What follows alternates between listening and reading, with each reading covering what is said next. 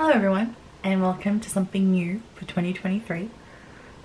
Me on the internet, even though it's already 3 weeks into 2023, but in 2023 I've decided that I want to put more of my ideas out into the world, even if doing that scares me a little bit, which is what I'm doing right now. So recently I've started playing The Sims 4, which my first Sims game was actually the original The Sims 1. But I didn't start playing The Sims 4 until the base game went free recently because I had heard things about her. Not necessarily the best things. But of course, once I started playing The Sims 4, I got addicted to it and I started looking up expansion packs and found Cottage Living. And I also found that in Cottage Living, my Sims can do something that I love doing, which is cross-stitching. So I had my Sims start cross-stitching and the patterns are really cute. And I thought, I'd really like to make them. So I had a little look around the internet and I couldn't find them. They don't appear to exist, unfortunately. So I figured I would use my knowledge and do a little bit of research and try and do them myself. Bit of a disclaimer, from what I found, Sims Guru Popcorn has made 2 of the patterns, the cow plant and Yama-chan. So if you want to check out her socials, you can probably find them there, and I'll make sure to leave a link down in the description as well. But other than those 2, I couldn't find any. So today I want to try and make the 3 simple cross-stitch patterns, which are the cross-stitch patterns your Sim can make immediately starting out. A couple of things about the cross-stitch in The Sims is that you can see when you zoom in that they're not actually like pixelated cross-stitch patterns, and it's just an illustrated image put over the top of a cross-stitch texture, which I'm absolutely not complaining about, by the way. I think it looks really cute in game. Also, the stitch size in game is quite large, so you're going to be able to fit even more stitches in just a tiny 10cm hoop like this. And also you're not going to actually stitch the negative space like they do in The Sims, because that just kind of takes emphasis away from the pattern that you're actually stitching. I think I'm going to try with the middle pattern, the shapes pattern, because it is quite simplistic and there's only 3 colors. So I picked the 4 colors to the best of my ability and I loaded up max stitch. So I'm going to try and create this pattern that you see in the screenshot into a cross stitch pattern.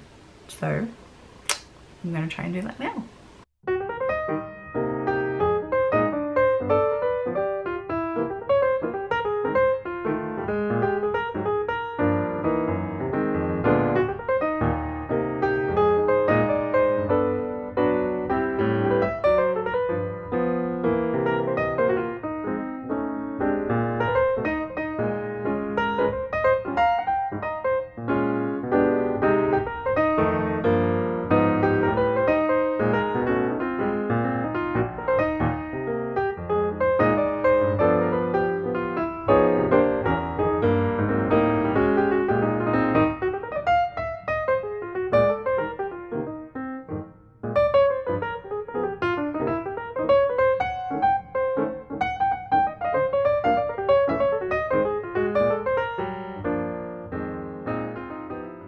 Five hours later.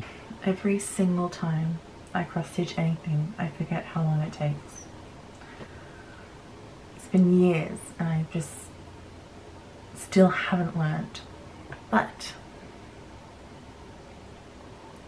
this looks actually pretty cute. I'm pretty proud of this.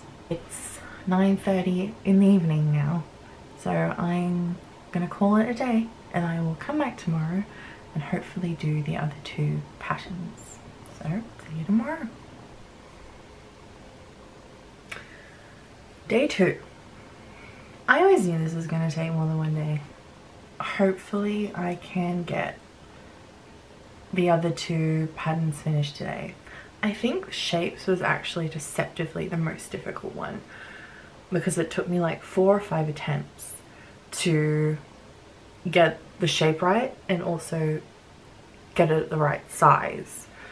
Hopefully I won't have as many issues with the other 2. I did record how long it took me to make this pattern yesterday, and apparently it took 40 minutes, which I don't know, it could be worse, but for a pattern that just consists of 9 of the same shape, it kind of feels a little bit too long. But let's see how long it takes me today. The next pattern I want to make is the rainbow. Hopefully that will not take me as long. But then again, now that I've said that, it will probably take me even longer.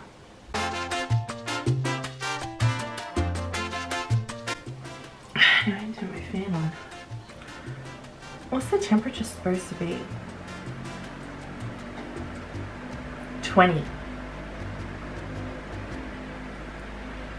Sure.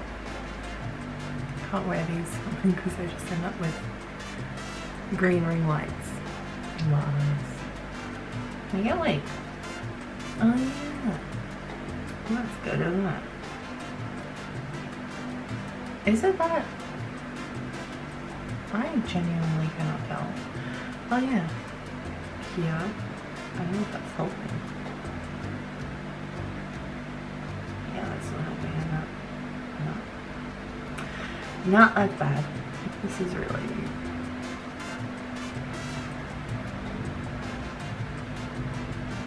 Several hours later.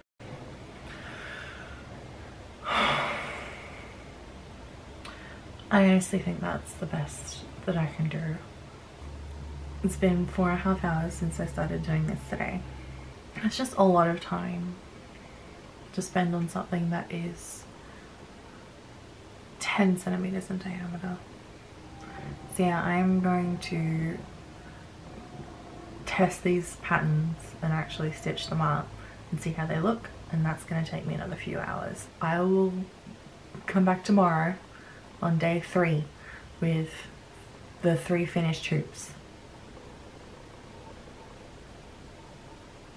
I gave myself the weekend to finish stitching these, so it is now day 5 technically, but I have finished them all, which is very exciting because I think they look really cute. So the first one I did I already showed. I've got shapes, and then I've done rainbow, and of course the stick figure. I think the one that differs the most from the actual cross stitch in game is rainbow, because the rainbow in game is asymmetrical, which it looks good in game because it has a really cute hand-drawn quality to it, but in cross stitch if you make things asymmetrical it kind of looks strange, so I chose to make it more symmetrical. Here are the patterns a little bit closer up. So here's the shapes and the rainbow and stick figure. I think they look quite cute together. So that's all 3 of them done. I'm actually really proud with how they turned out. I think they look really nice. Even like, I'm not the biggest fan of the stick figures pattern in game, but I think it looks really cute in real life. If you want to try out these cross stitch patterns for yourself, I will be putting them on my Etsy shop. Obviously they're not my original designs, so I'm going to try and keep them as cheap as possible. I think like $3 Australian for a pattern. Obviously full credit to the Sims team and the designers of these actual cross stitch patterns in game. If you do choose to buy them, I'll be super grateful because all you're paying for is the time and effort and supplies that it took for me to actually make the pattern that you're purchasing. If you do buy the patterns from me, I'll be really super appreciative because it means that I can do more things like this in the future, and I would really like to make more patterns from The Sims 4. I'll also be putting some of my original designs on my Etsy shop as well, so if you like cross stitching in general, there should be some more stuff on there in the next few weeks. If you like watching videos about The Sims, feel free to subscribe because I will be doing a lot more of that. I will leave my social media linked in the description. If you actually make any of these, please tag me and let me know because I'd be super excited to see what you make with them. So in the meantime, that is all I have for you for now, and I will see you in the next one. Bye everyone.